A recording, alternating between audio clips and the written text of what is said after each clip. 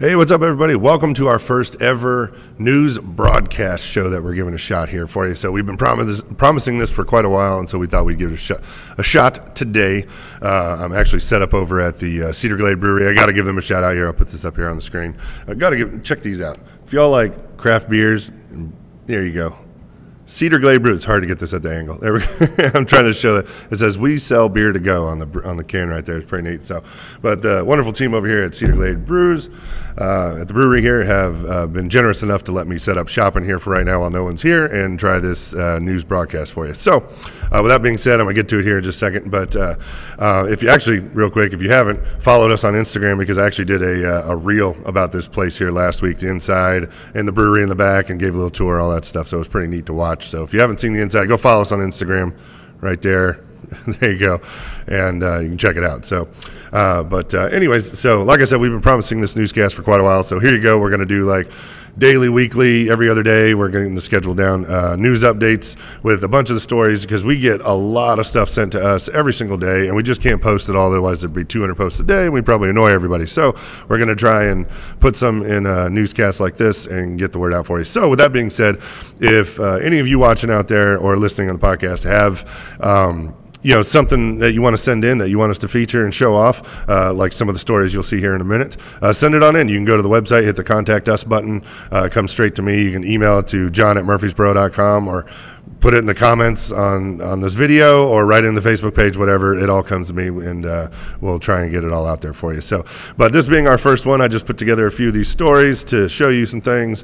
Let me know in the comments if you like this format. If you want to see, we try and tend to post more of good news versus the bad news, but there is a quote bad news story towards the end, but we'll get to that. And so if you want all of the stuff, because we do work closely with the police departments and the city of Murfreesboro and the fire departments, etc. So if you do want all that news included, let me know. I've only included one here in the end, and so we'll get to that here in a second. But here we go. To start off with, I'm going to go ahead and put this up here. I want to give a big shout out to the Invention Convention over at Siegel Elementary, which was last week.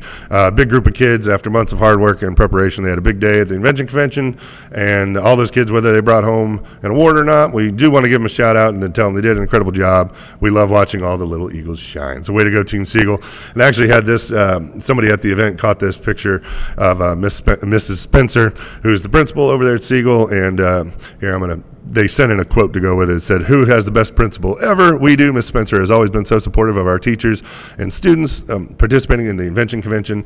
We appreciate her, always wanted to be part of this event and all the events, and loved her being there to cheer on the students." So awesome job, and thank you, Miss Spencer, and to also the person that sent me in that video, because that picture, because that was actually sent in anonymous. But moving on from there, we've got this one right here. We got the Stewart's Creek girls basketball brings home the first district title, actually in the school's history, this past weekend. So congratulations to Stewart's Creek. It was since 2003 when the school opened. This was their first district title. They beat out Smyrna and Cane Ridge, and they start in the regionals this Friday. So good luck to you girls. Go kick some ass. Yeah, so that's awesome. But moving on from there, we've got this one right here.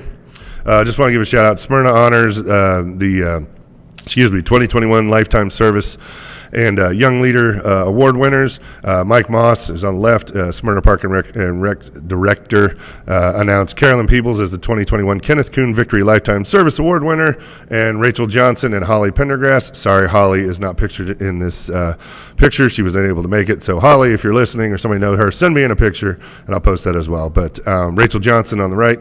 In the middle was the 2021 Young Leader Award winner, and all three of them were honored at the event in Smyrna this past week. And then also there were several other award winners as well, which, by the way, with that being said, once I'm done with this broadcast, I'm going to go through in the comments and put a comment with all links to all of the articles and stories that we discuss here. So if you want more information, or like in that particular instance, if you want a list of all the award winners, you can go back and see them all right on there. So, but this one's probably one of my favorite ones coming up. This guy right here, Mr. Sam Trout. He was the Siegel Choir February Student of the Month.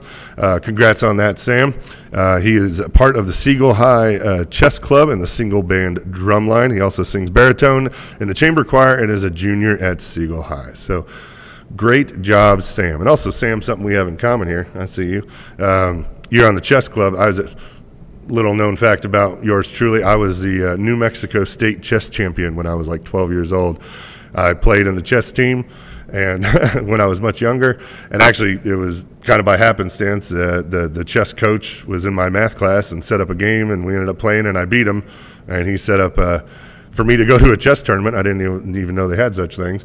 And next thing you know, I won the whole thing. So I was a New Mexico State chess champion, go figure. So, all right, well, moving on from there, we got this group right here. Definitely a big thank you shout out to Walnut House and Walnut House and Mayday Brewery and all the volunteers that came out this past weekend.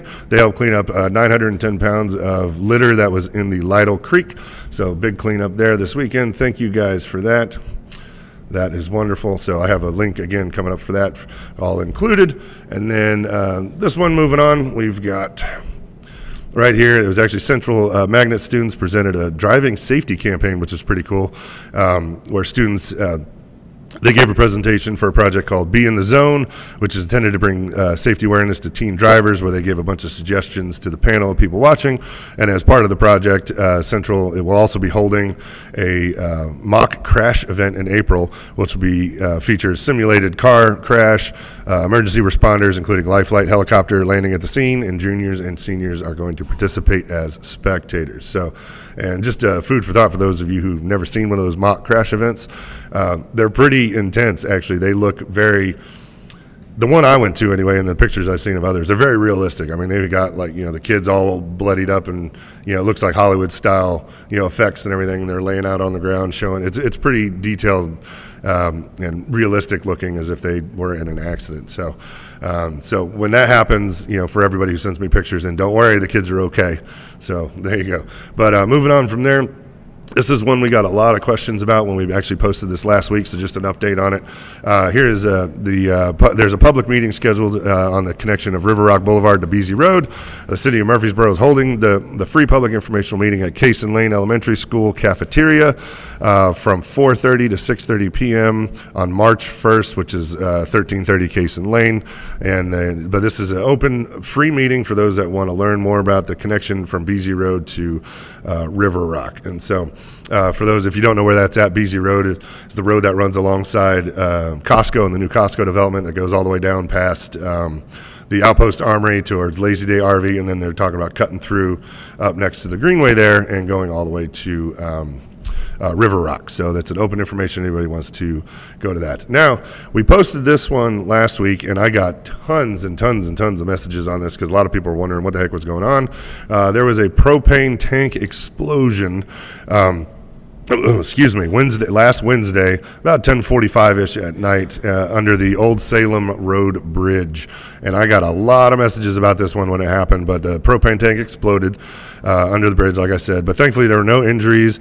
However, it did blow out a bunch of the windows at Clearview Apartments, which was nearby, and there was a homeless gentleman who his tent and belongings were damaged as well, who lived close by, but no other injuries or anything like that. And the firefighters were on the scene very quickly and put out the fire, took care of that. So now moving on to the final story, which is just such a heartwarming story of a mother-son business, which unfortunately didn't go as planned because Murfreesboro police raided their apartment and seized a whole bunch of drugs, guns, over $9,100 in cash, and a 2013 Toyota pickup. So the mother and son combo was Martina and what do we got here? Luis Martinez. There we go. But you can see on the table, lots of guns, lots of drugs, paraphernalia, all kinds of stuff. You can see it all there. But like I said, there's a link in the comments below to the full story, and you can see all the details about that and everything that was seized and whatnot. That's a pretty big, long article. So there you go. There's your update for today. Just wanted to keep it a little short. We had a lot of stories that were submitted over the weekend, but I wanted to test this out and see what y'all thought. Let me know in the comments what you think of the format. If you like it, dislike it, things we could do different. Well, I would appreciate the constructive criticism. And you can always, again, send us all your stories if you have anything to the Facebook pages. You can go to Murfreesboro.com. The Contact Us button comes straight to me directly. You can send it to John@Murfreesboro.com. Lots of ways to get us this information. So we're going to start doing these more often for you to get more news updates out there to you. So hope you enjoyed it. Again, let me know what you think in the comments. I really appreciate it. And as always, go put a smile on somebody's face today. I appreciate y'all watching. Thank you very much. See you on the next one.